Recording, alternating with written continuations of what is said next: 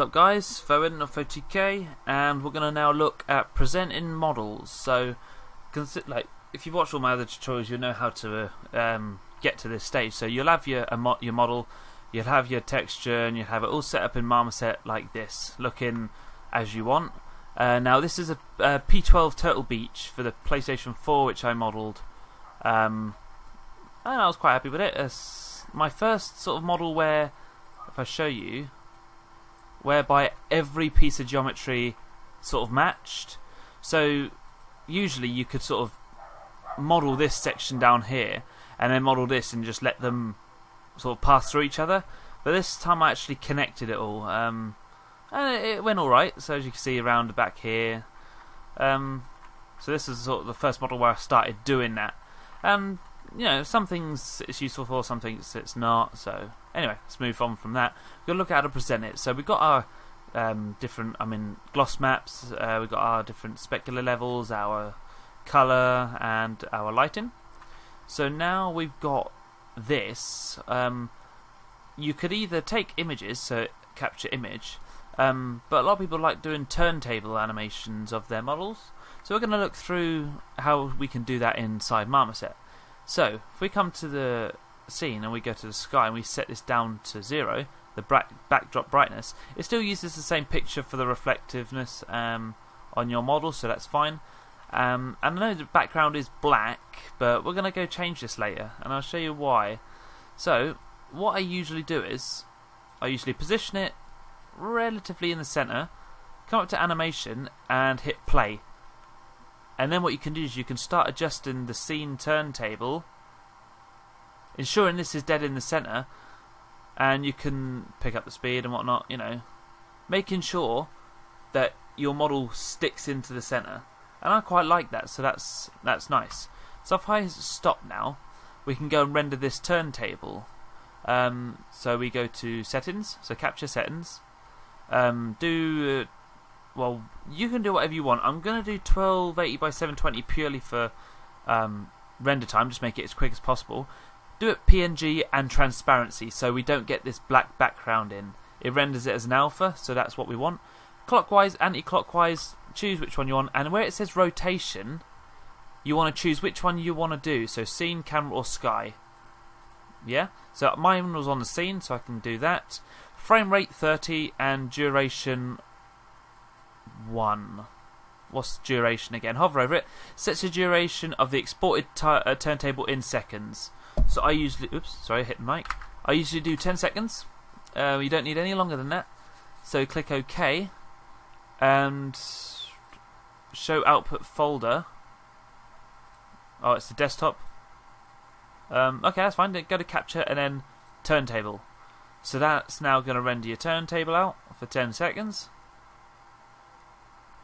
So if we come to the desktop, oops, where's the show desktop?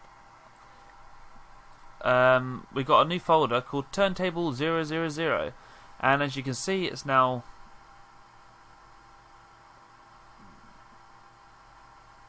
sorry, I stalled that. I knew what I was going to say, but I just didn't. Rendering out each image as a PNG sequence, and that's what we want. And we're just going to let this fall through, and then once it's done I'm going to continue the tutorial again. Rightio, so we're back and we've got a whole, oh sorry, I'm going to pause it, sorry about the dogs. Rightio, sorry about that. So yeah, we've got a whole sequence now with our colour and lighting and whatnot, and then just for extra, what I also do is I do not touch anything. What I do is I literally grab the default texture, oops, whack on the scene, click and drop that onto the headset, make sure that's completely white, turn down the gloss, turn down the specular and whatnot. Yeah, it's cool, we haven't got anything else on it. Go to the render, turn off local reflections, ambient occlusion and high res shadows. You just want literally the clay, and then we can go wireframe. We can hit that to black.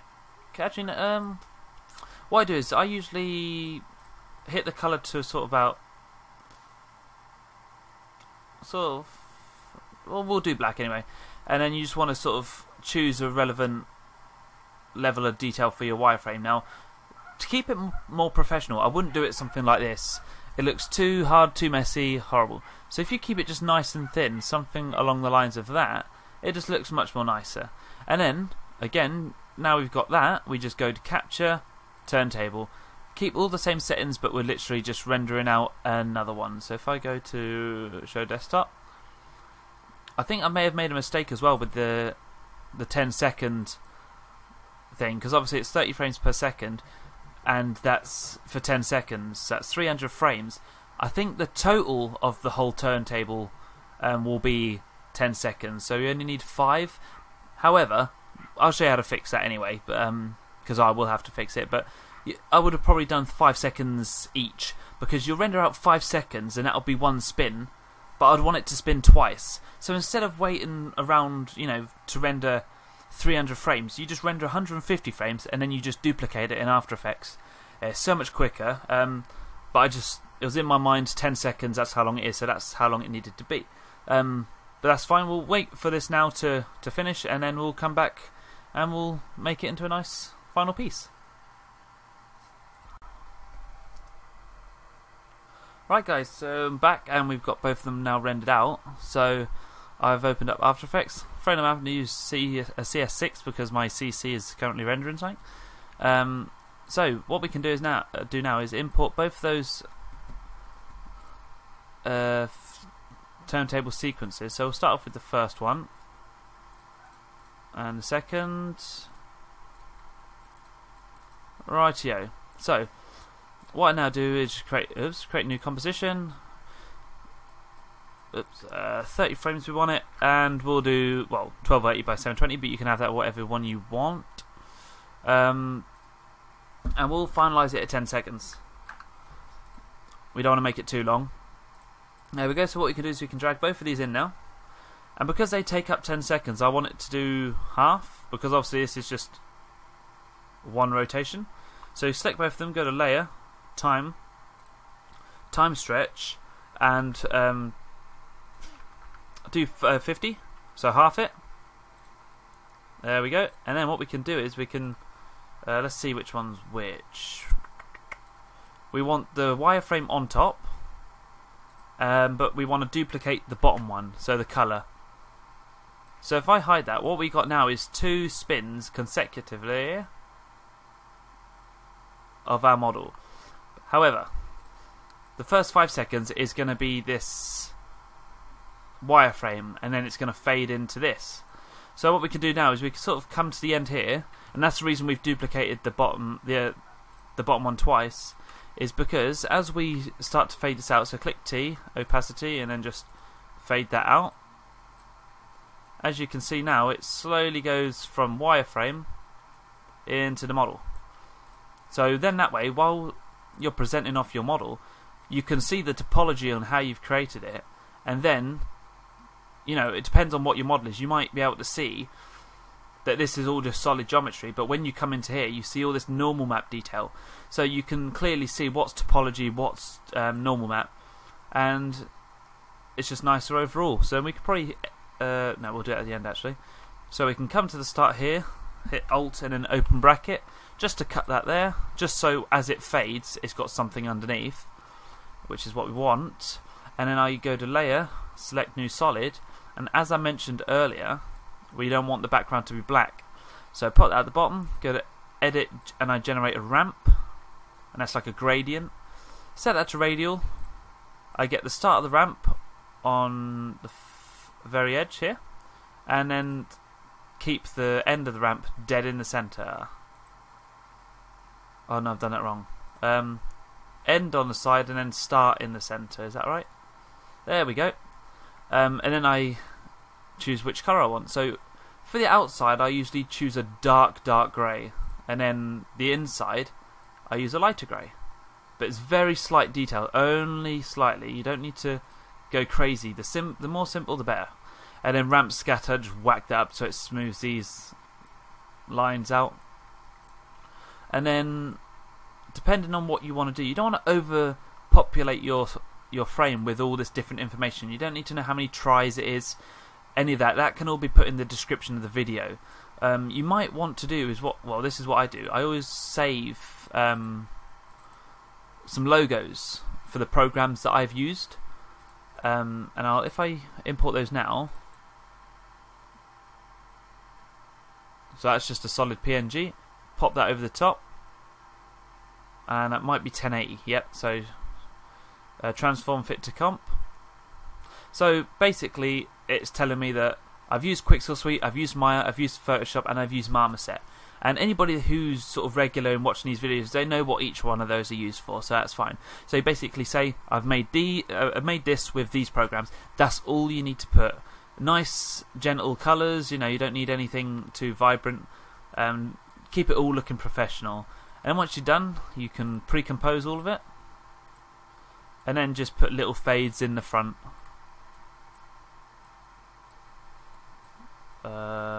So whack that on 100 and then whack down 0.